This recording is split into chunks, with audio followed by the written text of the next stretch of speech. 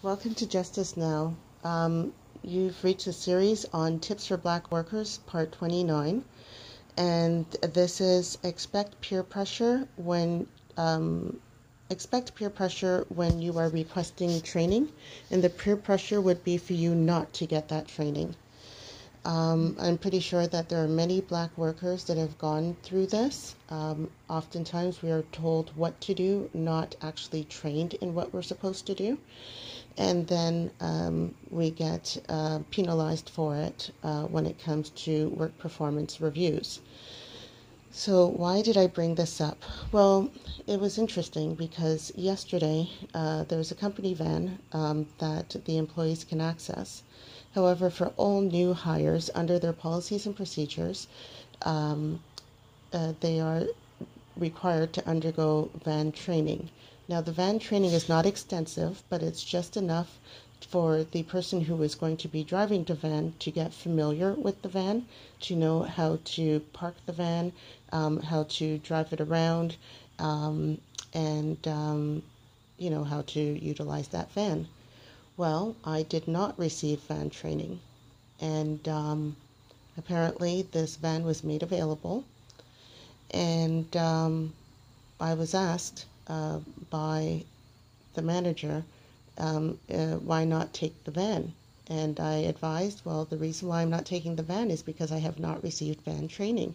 So at this point, I don't feel comfortable taking the van.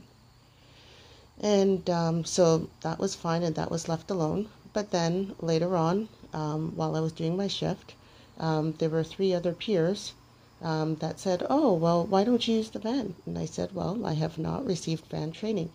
And then they started pressuring, oh, well, we didn't receive van training. And, the van is pretty easy. It's just a bigger vehicle and all this stuff. And I stuck to my statement, which is under policies and procedures, new hires are to receive van training. I have not received van training as of yet, and I will not be driving the van until van training is received. End of story. And that's it. There was another colleague that was saying, oh, well, my father has a van just like that, so that's how I knew how to use the van. To me, that I don't care. Because at the end of the day, what happens is there is a liability. So according to the policies and procedures, there's also a liability component to driving that van. If you are not trained in utilizing that van, you are responsible for paying the $500 deductible if you're in an accident. And one of the things that they're going to be asking is, were you trained to use the company van? And if I said no, but I still drove the company van, then I'm fully liable. And I'm not going to put myself in that position. Neither should you. So regardless of the amount of peer pressure that comes about from other colleagues, when you are asking to be trained on something,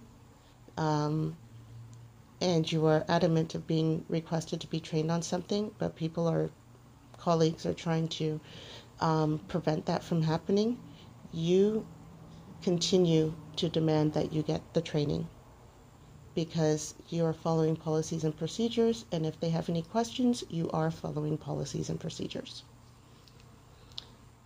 And that's that. That's end of story. There is nothing further to discuss. I'm going to discuss with you in another video about communication domination and directing communication, because you are going to also encounter communication domination where people are trying to monopolize the talk time instead of reciprocating the natural flow of communication.